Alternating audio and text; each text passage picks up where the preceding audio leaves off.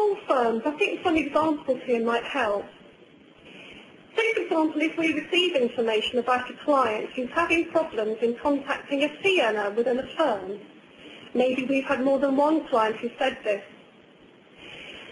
In the past, our approach might have been to write to you and raise those concerns in a formal letter, and we would therefore have been looking for you to respond to us formally in writing. There may be times when we might still need to be this formal, but in this example I've just given, we would want to telephone the firm. We'd be looking to try and ascertain what the issues actually might be. We might email you with the queries we have. We want to engage with you about the matter. So this could include in this example asking you about the follow-up contact that you've had with those clients, asking you whether those clients were then satisfied, asking you whether there were any lessons you could learn from the experience, and again, if necessary, we would point you towards useful information on our website. For themed risk, for example, we may want to take a closer look at newly established firms. Perhaps we might want to concentrate on looking at how new firms set up the processes and controls that they need to manage their own risks. So we could look at how, in certain firms, the calls and the cross-rolls would be carried out. I hope you found that helpful. And I think, Nikki, we now have a second polling question at this point. Yes, thanks, Karen. Yes, indeed we do. And it should just be coming up on your screens now.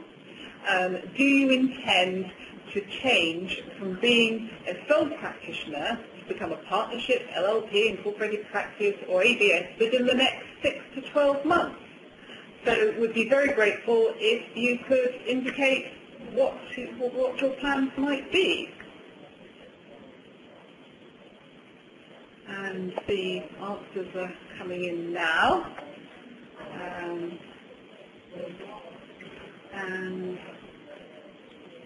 yes, there's got quite a lot of activity there. They're still coming in. I think that they stabilised. I think, yeah, I think they are. Right, well, the results, 61% are saying that no, they don't have any intention of changing business model at the moment. And after that, the next highest is 21% don't know.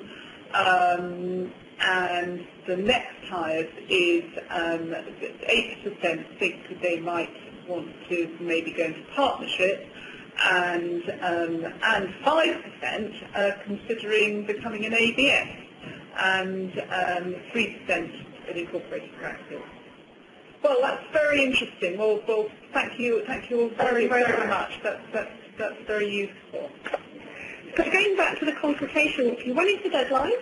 Karen, it's the 8th of March, and we really do encourage responses. We do want to hear from you, and particularly on our impact assessment.